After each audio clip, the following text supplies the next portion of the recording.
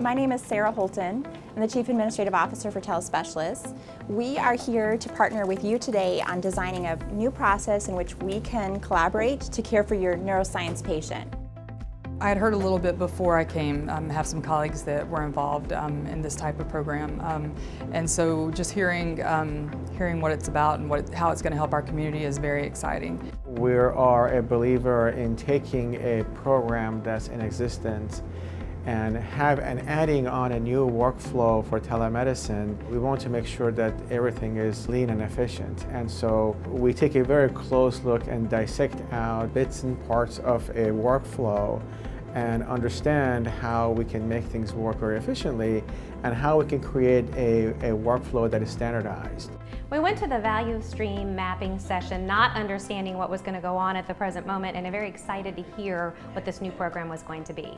When we got in there, Dr. Malzoun introduced us to what was going on, and when he started to use the post-it notes to go through each individual setting, it really opened our eyes to things that we hadn't thought about. Doing a walk-in versus an inpatient versus a EMS stroke alert is really very different.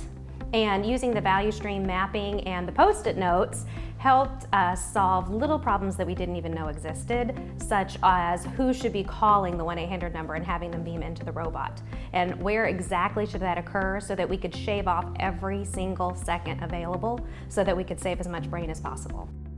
What happens is when we examine any process, we make it visual. And the opportunity is for the staff to see that what they're doing is really creating a very long method to deliver care to a patient.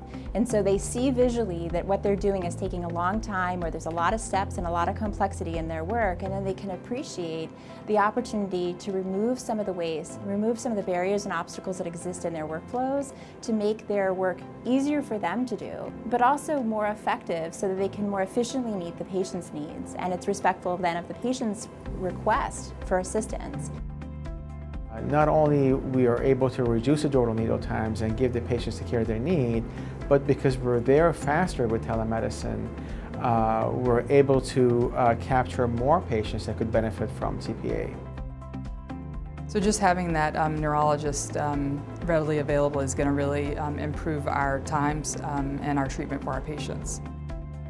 I would recommend TeleSpecialists Neurology to other locations. They have really benefited us being able to have a physician at the bedside within minutes.